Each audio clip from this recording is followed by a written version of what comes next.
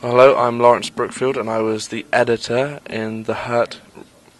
Hi, I'm Tim Sayers. I was the camera operator for The Hurt.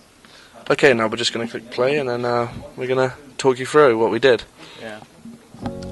Okay, so starting off here, mainly just keeping the two together and opening on a kind of long shot with a fade in and a fade out to show time passing. I mean, what did you think of the camera work on the next scene?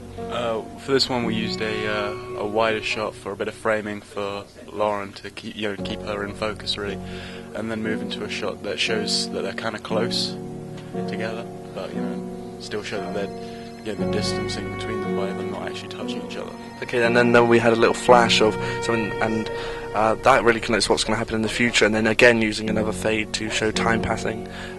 If you watch it, keep watching, then it happens once more. We see that an editor Dennis is gone. What would you think about how how you did the cameras? This was an interesting shot to film. It was trying to keep with Lauren while staying a certain level of steadiness, and kind of following her was difficult, but it really worked for the piece. It kept kind of an intimate idea with her. Yeah, and also with all these scenes linked together, I mainly linked it with the music, being that every shot really has. As the music goes on, we see that the story follows the music, and this was a really interesting editing technique. As if we pause it there for a second, with that scene that's just happened there, it took us. How long did it take us to do that again? It took us about 30 seconds to get ready for the next shot, so we could easily, smoothly transition between the two, and give an idea that it's almost a memory.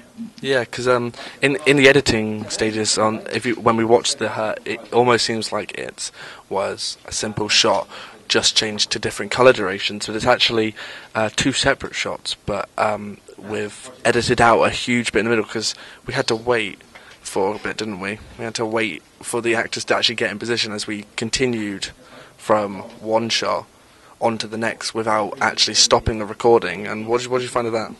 It was quite a difficult shot to pull off, but we really pulled it together to make it work.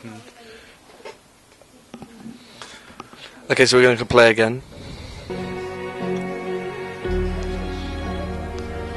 Okay, so on this shot, I mainly kept it black and white, and talking to the director, that's what she wanted as well. We wanted to kind of show that this was really dark and bleak, so the colour durations are very pixelated and very naturalistic lighting. The music here, we really wanted to kick it in to really create a sense of disturbia to the audience, so to make them feel out of place and uncomfortable. And I mean, what did you find filming on this? Because we found that it kind of, we paused it there again before the next transition. What did you find filming that shot? How did you find filming it? Filming it was quite interesting. It was quite a tight space to be working in, so it was trying to keep it far away enough that we still can see the characters appropriately, but keep it close so we really kind of connect with them. Yeah. As characters. Yeah. And we took about 3 shots, didn't we, on that one? We took the one about the long shot with the characters being stabbed. We took another shot of the. Well, actually, how about what kind of shots did you actually want to do? Because we mainly had a controversy between me, the director, and and Tim, our cameraman, and we wanted to see how the creative shots. I mean, what did you find of making up your own shots? It was a big responsibility, but I really think it helped the overall effect for the piece. It was trying to get kind of a feeling of distancing between the different characters, but also showing that there's a relation between them. They're not just weird strangers passing by.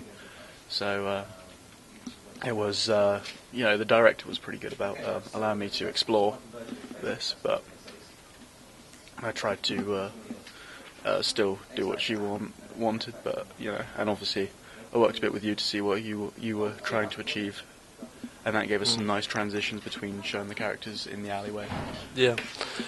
With this transition again, it was very much a different take on it. I wanted to like kind of express the fact it was a deeper, more emotional impact. And with Reese again, these were another 2 shots with brilliantly composed, with actually just fading Reese out, which was as simple as that. But we wanted to try and create a time is passing. Again, we go back to the final shot, which was really quite fun to shoot because there were actually two different shots, and showing that she's actually, it was kind of in a dream state all the way through the film. I mean, what did you find of that? I thought it was really effective for the piece. Again, it kind of was a case of keeping it as steady as possible for just for the sake of it looking smooth and dreamy, but also sort of like we kept it kind of close to them to just kind of enhance the intimacy between the 2 characters. Yeah. Okay, so you have been watching The Hurt, and you can view this on JustFrankism's YouTube account. It will also be on disc for anyone who wants to watch it. I've been Lawrence Brookfield, this has been Tim.